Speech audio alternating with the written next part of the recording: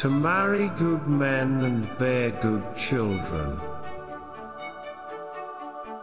Too many for the enterprise on which we're going. Nominally that, but actually I'm expecting to die for the Greeks.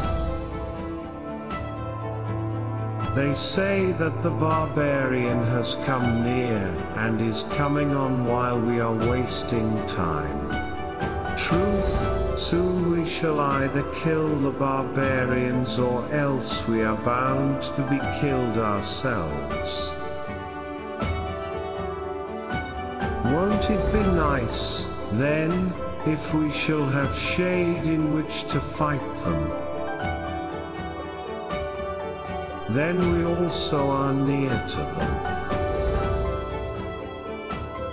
If you men think that I rely on numbers, then all Greece is not sufficient, for it is but a small fraction of their numbers, but if on men's valor, then this number will do.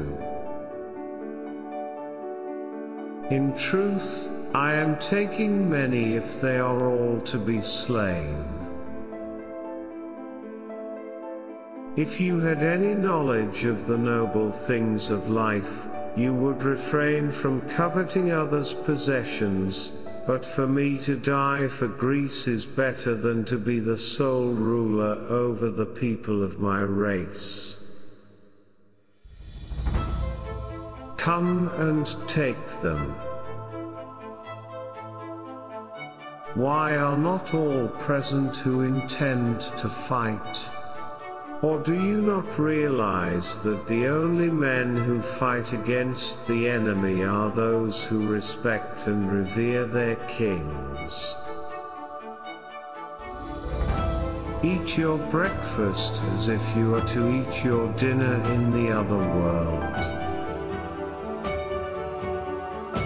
Because they believe the one to be nature's gift but the other to be within their own control.